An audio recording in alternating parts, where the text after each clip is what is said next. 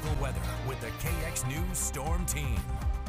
Welcome back to KX News at 6. Taking a live look this time at the Magic City, sitting at 43 degrees. We have clear skies right now, calm, peaceful conditions, a little bit warmer than we're used to for this time of year, but that's going to be changing as we head into the weekend and into really the first half of next week. Right now, though, your Wednesday weather headlines staying dry and calm through the end of the week.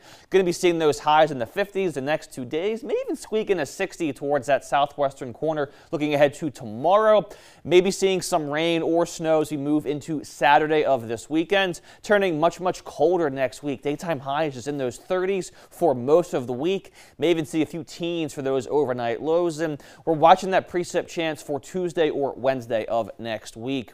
Looking ahead to tomorrow, probably the warmest day we'll have of the next 7 to 10 days. We have widespread 50s in store for us, and again, some possible 60s maybe towards that southwestern corner. We'll see if we can get Dickinson or Bowman or Hettinger there, areas like New England, we'll see, but overall a very nice day in store for us tomorrow.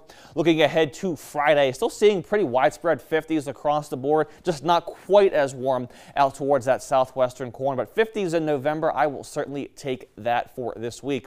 So getting into the pattern for the weekend, by about 8 o'clock or so on Saturday, maybe seeing some rain showers beginning to form towards that far northwestern corner.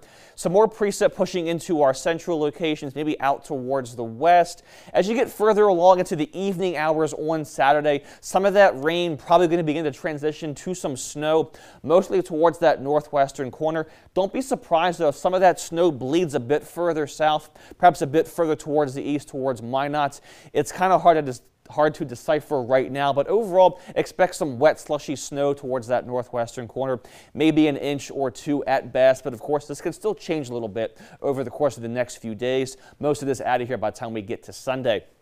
Looking ahead to next week, this is Monday morning. We have this area of low pressure down towards the south. All this moisture, it's going to go one way or another. One scenario is it moves towards the north. That would give us the opportunity for a potentially major rain to snow events. I will say right now this is the least likely of the two scenarios, but it is still possible, and of course we'll watch this very closely over the next day or week, I should say.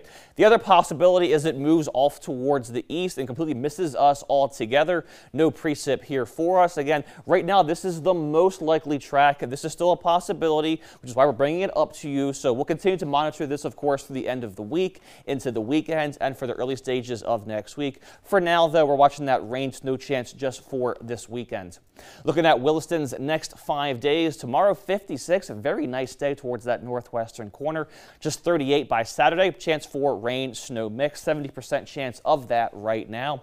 Dickinson's next 5 days, less of a chance for Saturday, but still 50% as far as that precip chance is concerned. But tomorrow, near 60 degrees, should be a very nice day out across west central North Dakota.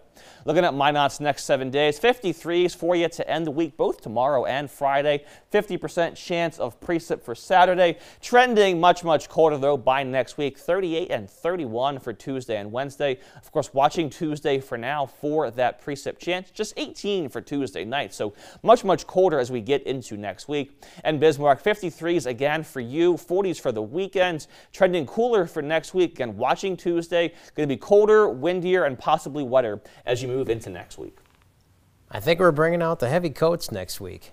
Got to bring out those parkas, the Gore-Tex. We can finally say that word again. Yeah, whatever keeps the cold out. Yeah. Got to have Gore-Tex. Get the gloves ready. You know, we're more confident in the cold and the wind than the precip. The precip's still possible, but colder and windier for sure for next week, Kiara.